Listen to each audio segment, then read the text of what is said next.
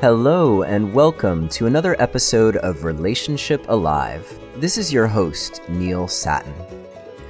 Before we get started, I wanted to take a quick moment to thank you for helping spread the word about the show.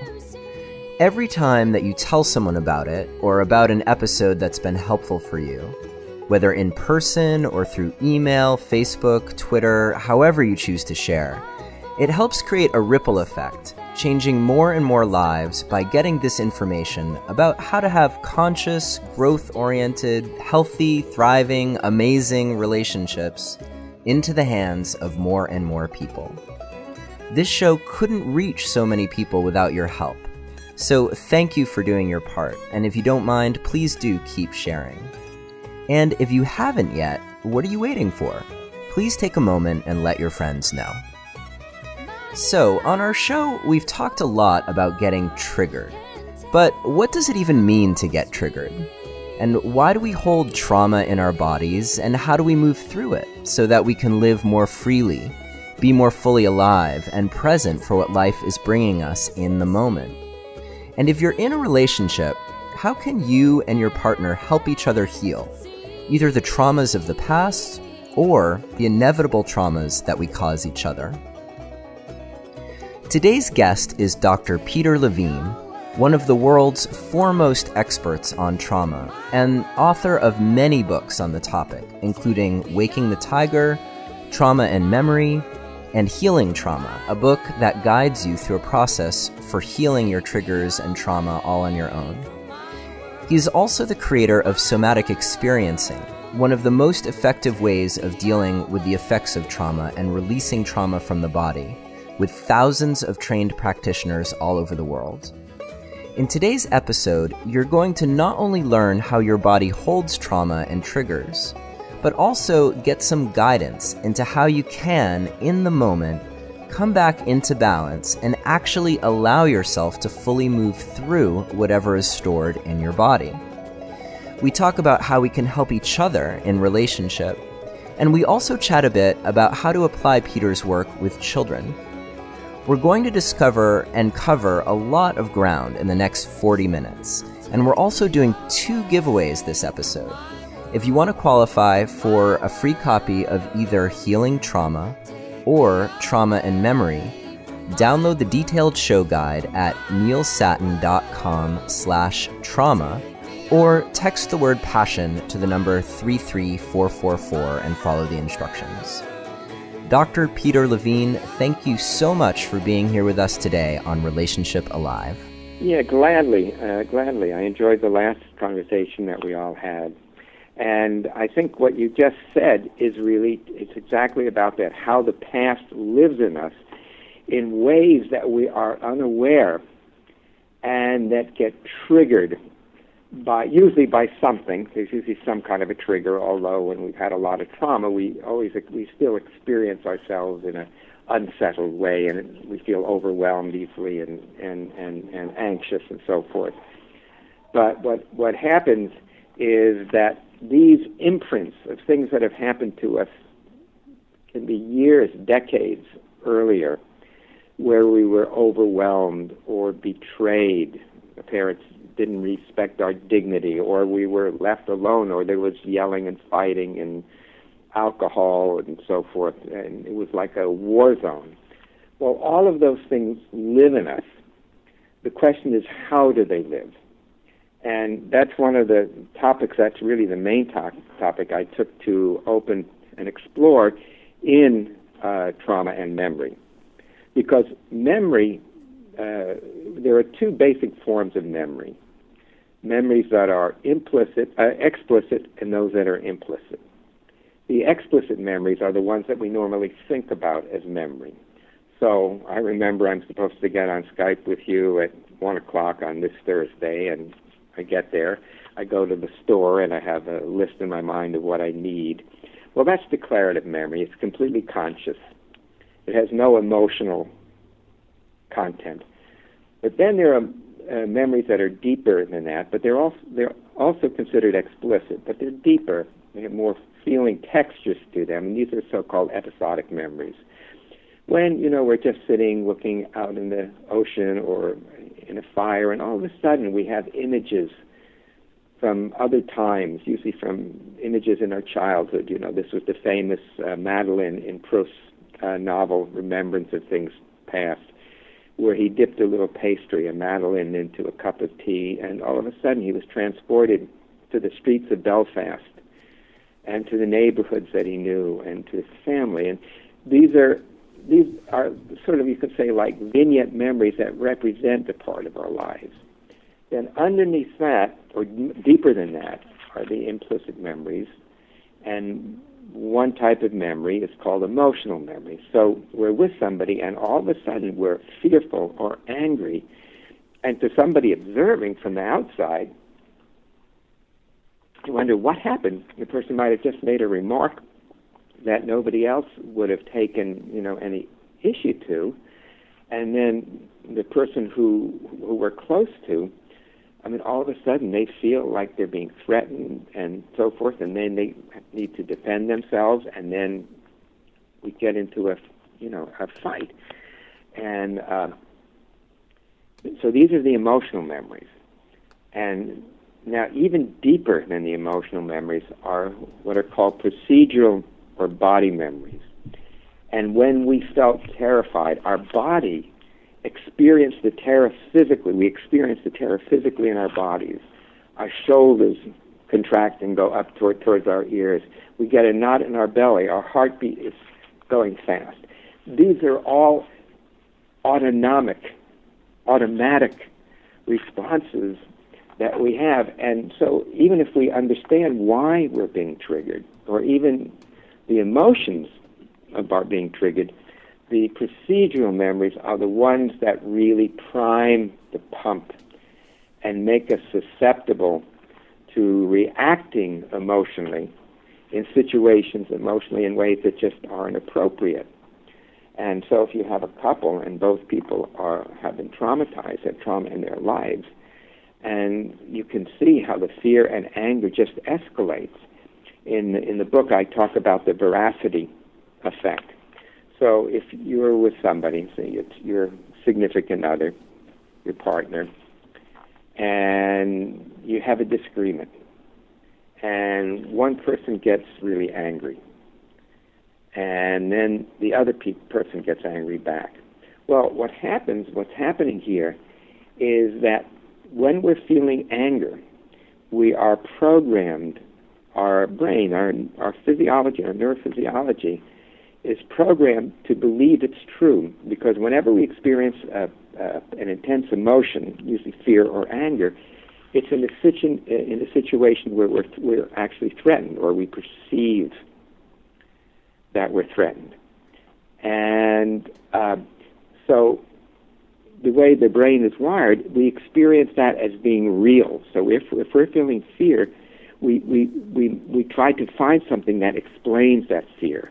So if it's something that our partner did or didn't do, or a look that we get from them, then all of a sudden, without knowing why, our body, our heartbeat starts pounding. We tighten up in our guts and our shoulders, and we're ready to fight. And the more we feel that, the more it appears to be true. And so we actually believe that we're correct and our partner is incorrect, and they believe, of course, the opposite. So you can imagine you're going to get nowhere when both people are stuck in this escalating, again, what I call a veracity trap, that the more intense the emotions we feel, the more they seem true, and the more it seems true that it belongs to the person that we're with, that they're causing it, because we're always looking to find the causation of what we're feeling, and we will attach it to almost anyone. So, and it sounds like what you're saying is that so the way that our responses can go deeper and escalate, and suddenly we're in the situation with our partner where we're like, this must be all about you, but it sounds like what you're saying is that many times, in fact, maybe even most of the time, it's not about the person. It's about some echo happening in our body. Exactly. And we don't, because it's below conscious awareness, And the key in somatic experiencing and in that book CD that you mentioned is to help people learn to actually feel those reactions physically as sensations, as body sensations, because when you can do that, and only when you can do that, you can stand back and feel the tightening or feel the anger and not have to react to it. To be able to say, oh my gosh, okay, this is what I'm feeling. I wonder what my partner is feeling. So you go from being closed, defensive, to being open and curious. And that's a key step in trauma recovery, really. So the opportunity that we have in relationship is vast, because we have almost an infinite number of ways that we can trigger each other, provoke each other, and at the same time that we can use this as ways to heal. One thing that I've tried to do with my partner is if one of us feels a particular emotion, so it's anger or fear or something like that, and maybe just say, okay, time out, and could you just be here and just let me take a little time to just see what's going on. So then I can come in, focusing on my bodily sense, feel the sensations. Often we'll connect the sensations to an image, to a memory, and then each time we do that, we're able to more and more uncouple from those trauma-driven sensations and emotions and bring ourselves and the relationship back into the here and now so that we can live our life with vitality and clarity and curiosity. But we can't do that when we're stuck in the trauma response, when our procedural memories and our emotional memories are taking over. And again, that was the idea of this book, is to really show trauma and memory how these systems are structured so that we can be compassionate and intelligent in terms of our experience and the experience of our other. And indeed, I think maybe one of the most important things in relationship, that is to say in a relationship that's growing and individuating, is that we're able to see, to perceive the other, not just as a projection of ourselves and our needs and our fears, but as other, to actually know another as another. And the first step in that, of course, is to begin to know ourselves. And that entails, as I was just indicating, being in touch with our reactions, and by being able to move through them, something remarkable happens. And I think it could say that we open to our more authentic self, to the enduring self that goes beyond the traumas, the abuse, and so forth, and allows us to be in a current-based relationship with another person. Is that too wordy? No, that's great. I'm wondering if you could fill us in a little bit on how your process for moving through those triggered moments, how that works, and what is it based on? And I'm thinking about reading and healing trauma. You were talking about like what happens in animals and how we have those same responses built into us. So could you just briefly talk about sort of that cycle of, ideally, how does trauma move through the body, and why does it get stuck? Yeah, right, that's the problem. In other words, if we can let it move through, we don't have the trauma. We can have a reaction, but if we have the support and we have somebody to help guide us, then we can move through that. And one of the things that caught my attention when I was developing somatic experiencing was wondering, what is it? Because animals in the wild, I'm talking about in nature, in the wild, I think it's fair to say are rarely traumatized, even though their lives are threatened on a routine basis. And if they were traumatized, but they would lose their edge for the next encounter, and their escape would be less likely.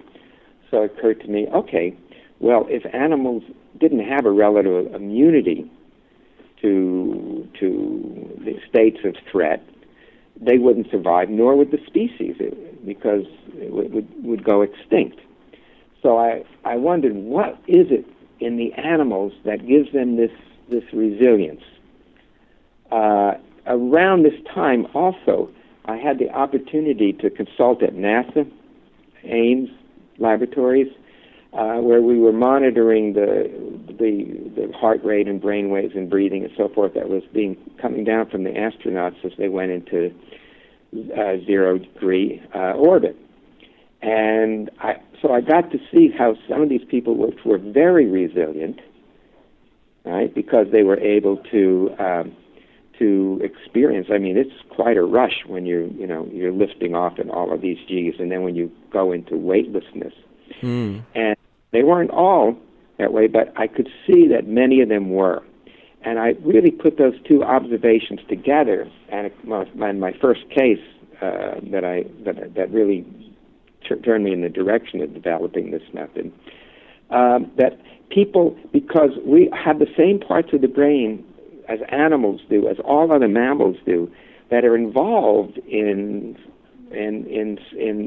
self-protection, in defense and survival responses. We share the fight and flight response identically. We also share a reaction which is actually is a shutdown. And that's really the most problematic, because when our procedural memories take us to shutdown, we're unable to engage with ourselves and with another person. So that's an added element where it really helps to have the other partner to say, okay, I'm here for you. It's safe to go into whatever it is that you're sensing or feeling.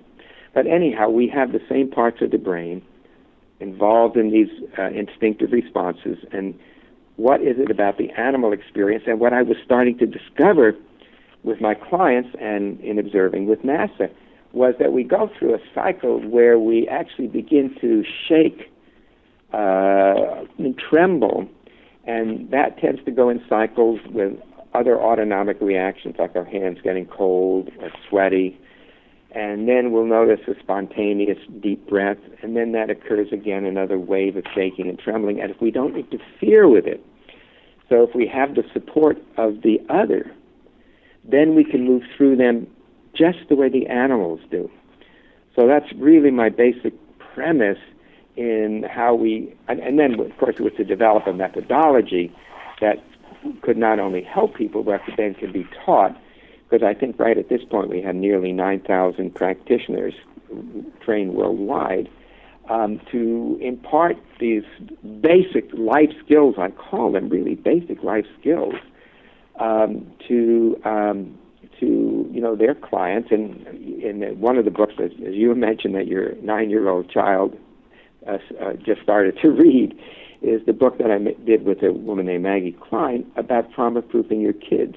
How can we give our children the same kinds of skills to move through events that are potentially traumatizing, and to gain a greater resilience, confidence, and joy in life? So I think these are skills that I hope, and that's really why I'm focusing my attention and why I'm doing more of these like webinar things like we're doing right now, because these are skills I would like to be able to have everybody in the world use them. And boy, I hope it doesn't seem like hubris, but I think it would be a lot better world, a lot safer world, a lot more compassionate world if people learn these skills of deactivation and presence and moving through our threat responses so that we're not stuck in them. And then when we are stuck in them, to see where we're stuck, to see what procedural and emotional memories have become stuck, and to know then how to touch into them, and the term I use, to renegotiate them, to let them complete.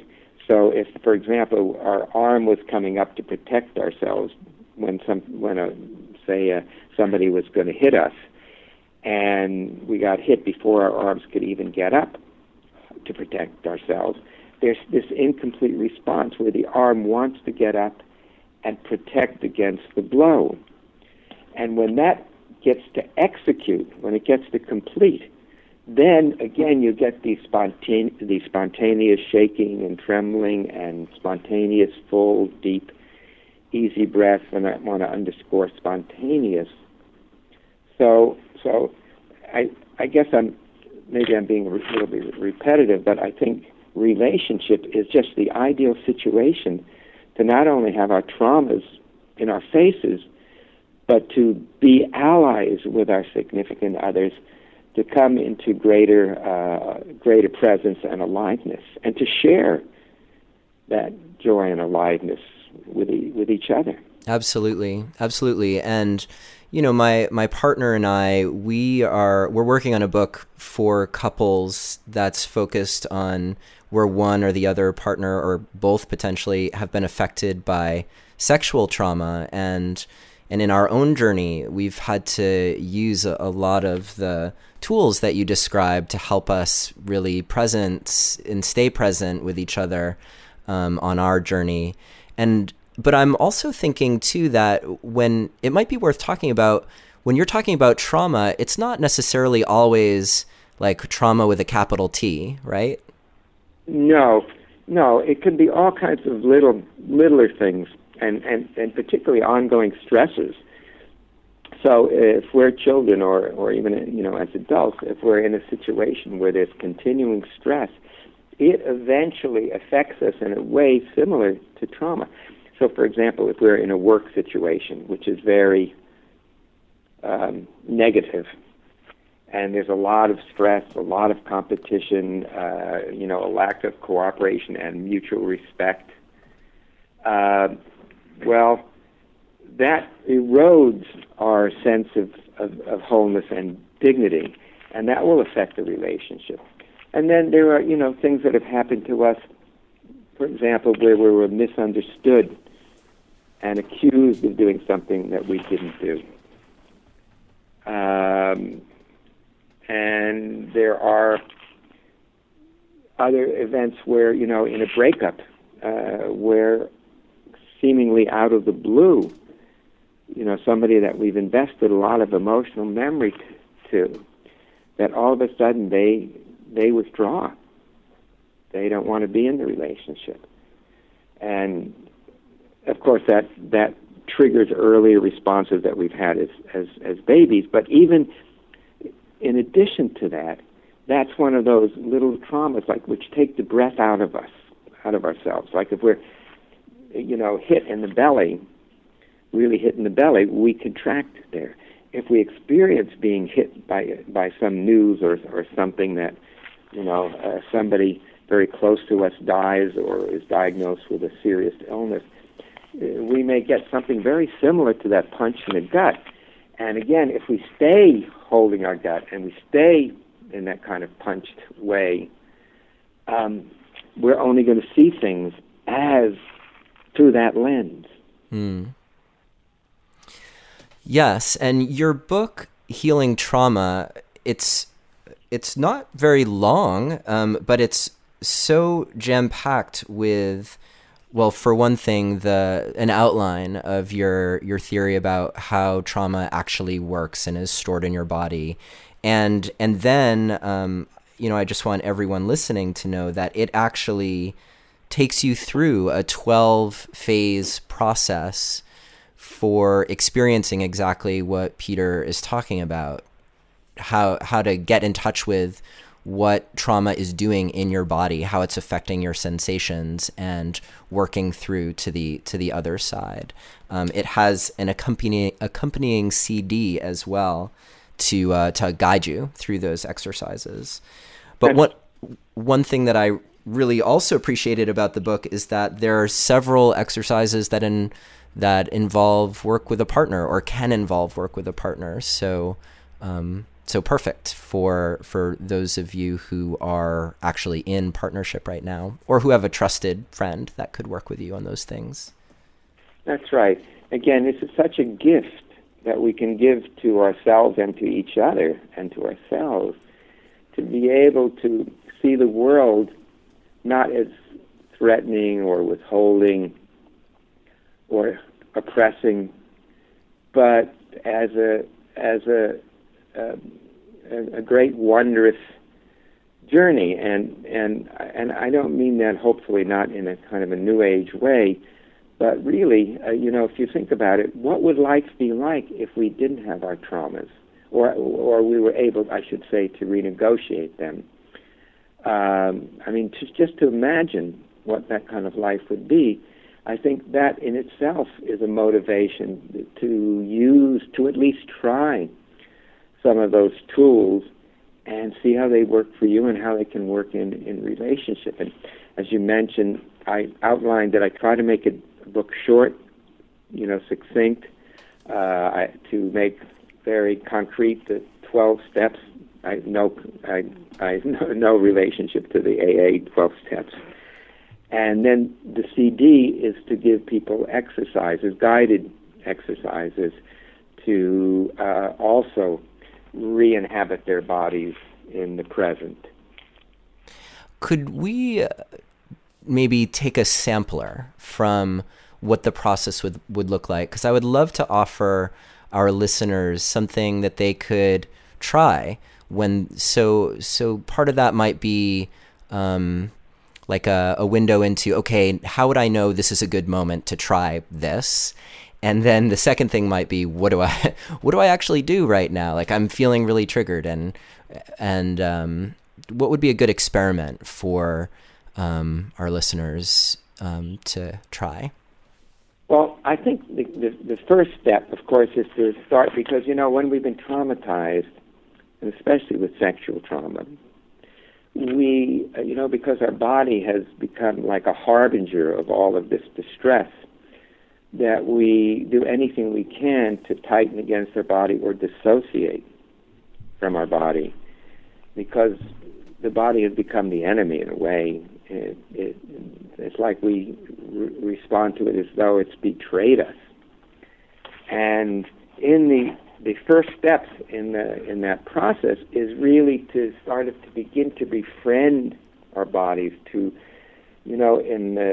Shamans would see this a little bit differently than psychologists, that because we've been so threatened, it's like our soul has fragmented into space. In psychology we call that dissociation. So the first parts are to bring ourselves back a little bit gradually into our bodies, to re-own a connection with our bodies. And then the following steps are to use these basic skills and others to become aware of our reactions. Instead of being reactive, reflexive, we reflect on our sensations and our feelings and befriend them, befriend our bodies. And when we've done that, we really have done most of that journey, because the rest is just a matter of catching it, the next time it happens, and there will be a next time. But, with time it becomes softer, it becomes easier, the partners feel a deeper connection. And of course, with their sexual trauma, that's sometimes so difficult because, for example, let's just say it's a heterosexual couple and the woman was abused by an uncle or a brother or something like that. And they know that. But still, when their partner just touches them gently and strokes them, their body just completely stiffens, or they just go out of their bodies.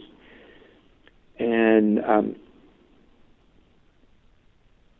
so, if we're able to safely, to have the agreement that we're not going to have intercourse, but as soon as either party feels some kind of a reaction, that we just take the time to support the person to process through and integrate those distressful sensations, and to do it step by step. Sometimes people think, I need to tough it, because I know why I'm having this problem with my sexuality, with intercourse, so I'm just going to go do it. Well, most of the time that doesn't really work. It's kind of like stiff upper lip and just plow into it. But if we take it slowly, step by step, and reconnect with the different sensations and what our body might have wanted to do at that time, to push away or to run away or to fight. Of course, we were little, so we couldn't do that, but our bodies still have those impulses. So again, as we sort through them, they takes the sting out.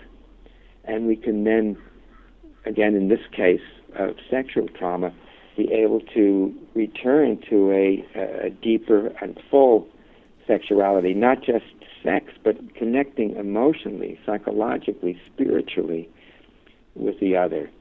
And again, I think this comes from following very simple tools, which are not always so simple when you start, but they get easier and easier. They become sort of like the new habit of knowing when we're triggered and knowing how to work with those implicit memories, with those procedural body memories, so that they each time lose their fangs a little bit more and a little bit more. And then we find, of course, more freedom and a more whole sexuality, more place and whole sexuality. So I have two questions. The first I think I'll ask you is this. One thing that was so interesting in your book, Healing Trauma, was, like, I never realized, I've heard people, I talk about fight, I talk about flight, and then freeze comes up, and people always say, like, fight, flight, freeze, like they just kind of all go hand in hand. But what I didn't quite understand, and that you made pretty clear, was that the freeze response, or the collapse, that actually comes from being unable to flee or to fight. Like that's this sort of the next thing that your body does, is it just kind of collapses. Exactly. It goes into what would be just a collapse. We lose all of our energy. We're in a state of apathy, of fatigue. It's of shutdown. It's literally of shutdown. And I have various pictures from nature, for example, where a cheetah is chasing down a herd of gazelles, and then the cheetah captures one of the gazelles and starts tearing it apart. And however, during this chase, which is at 70 miles an hour, peaks at 70 miles an hour, the cheetah is spent, but the hyena sees this, and then the hyena pushes the cheetah away, and then goes and starts biting on the animal. And then the cheetah comes by, and then all of a sudden you see, miraculously, the gazelle twists over and starts running as though nothing had happened. So this collapse response, this immobility response, is meant to be temporary. It fools the prey very often. The big problem is when we get stuck in it. And the thing that keeps us stuck is fear. The immobility itself, again, is just a physical sensation. It feels like I'm paralyzed. It feels like I can't move. And then I might say, is there any part of your body that feels even the smallest amount that it could begin to move? Oh, my fingertips. So just noticing that, and then noticing how that spreads. And then, so because we don't have the fear that's reinforcing the immobility, we begin to come out of the immobility, which is normally time limited. But it's a default mode when our fight and flight is not successful, or we find we're just completely overwhelmed. Sometimes that happens actually when we're exposed to blood and injury. We just immediately lose our belly drops out from under us. And even doctors, when they, medical schools, when they're starting to, students, when they're starting to learn this, they have to learn to somehow get through this reaction. So it's very enervating. In other words, it takes us of our energy. It feels like we can't act. It's perceived as helplessness. But again, once we're able to contact it, and the way we can have less fear is if we're with somebody who is at our side, at our back, somebody that we trust. It's much, much easier to go through these sensations and come out of them. Because again, as horrible as the immobility feels, as paralyzing and helpless as it feels, when we actually contact it, we move through it. And how do we know if on the other side of it, we want to like simulate some sort of flight response or a fight response? Because I noticed in your exercises, there are exercises that are meant to give your body that experience of fighting and same of fleeing as well. How would you know which is appropriate? Well, your body knows.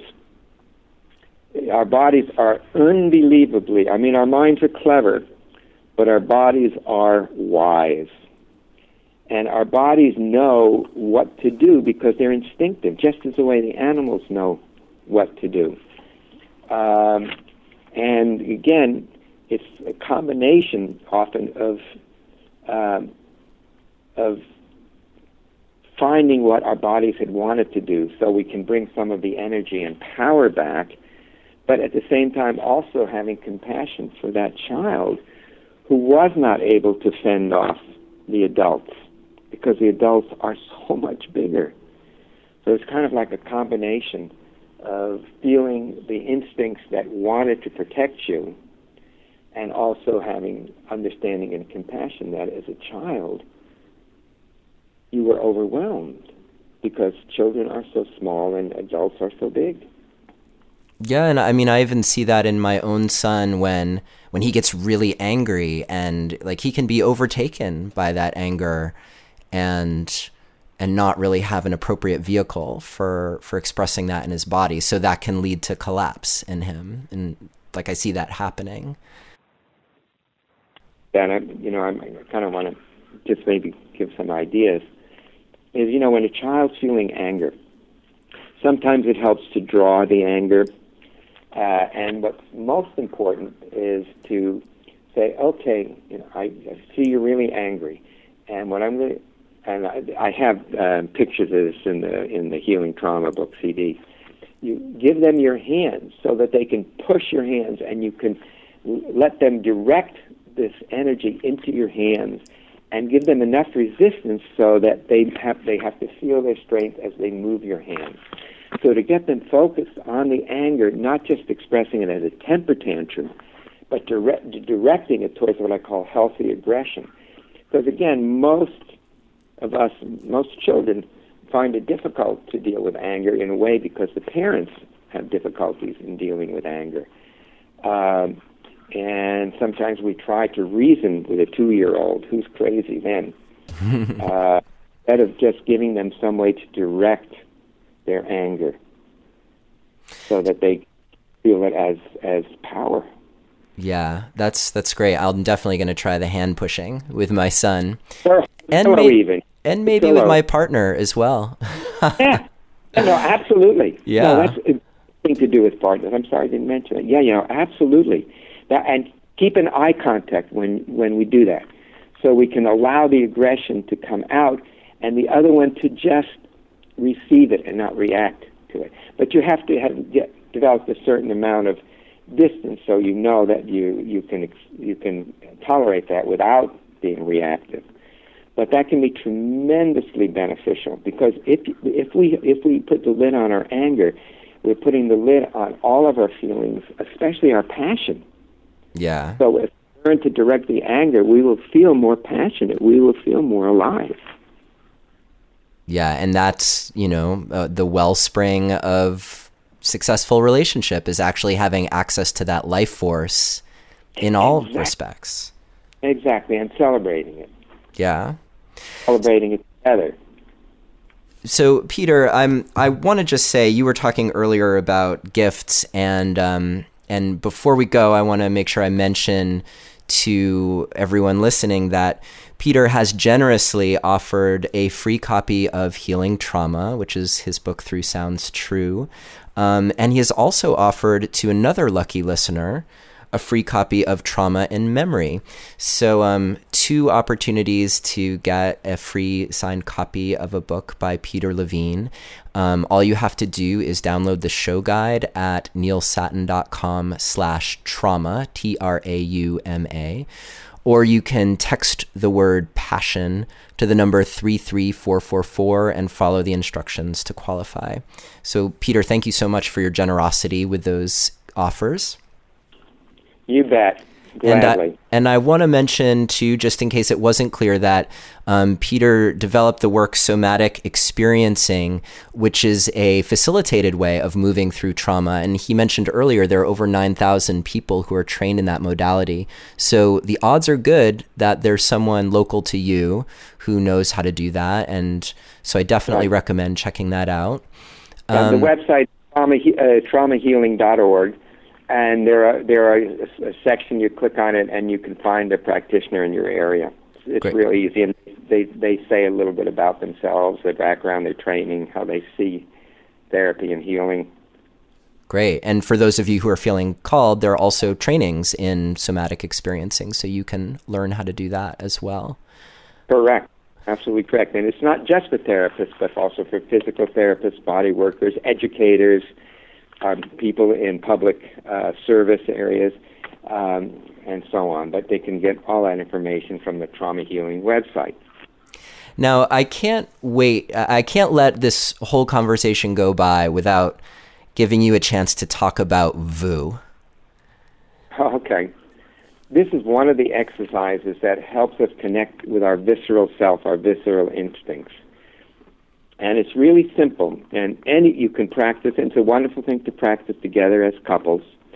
You take a deep, full, easy breath, full breath, and then the exhale, you make a sound woo, V-O-O-O, and you make it as though it's coming, or you direct it into your belly, and you just let the air and the sound go all the way out, and then just wait.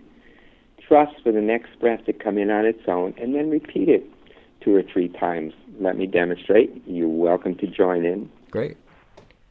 Ooh. And I just wait for the breath to come in.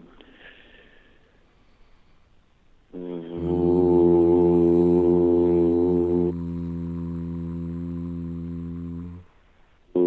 Good. So maybe that's a good note to go out with. Yes, next time you are arguing with your partner, just suggest that you VU for a moment and see how that changes the dynamic. Together. Exactly, together. Get out of the trauma state, out of the shutdown state, and in present. Much better to do it that way. Well, thank you so much for your time today, Peter Levine, and for the gift that you're offering the world in overcoming the effects of trauma and being able to live more present and alive, and with that capacity to show up even more fully for yourself and in relationship. Thank you so much. You're welcome, Neil. Thank you. Bye-bye.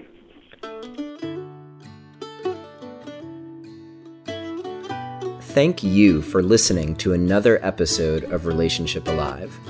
If you like what you've heard and want to make it easier for other people to find out about us, please take a moment to subscribe to our podcast and to rate and review us on iTunes. If you have questions or comments or want to continue the conversation, you can always join our Relationship Alive community Facebook group. And for more information about today's episode, visit us online at neilsattin.com/podcast.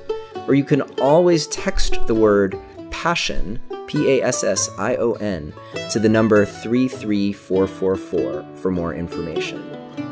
Finally, do you have a burning question that you're hoping we can have answered here on Relationship Alive, either for a future or past guest? Let me know and I'll see what I can do. Take care and see you next time.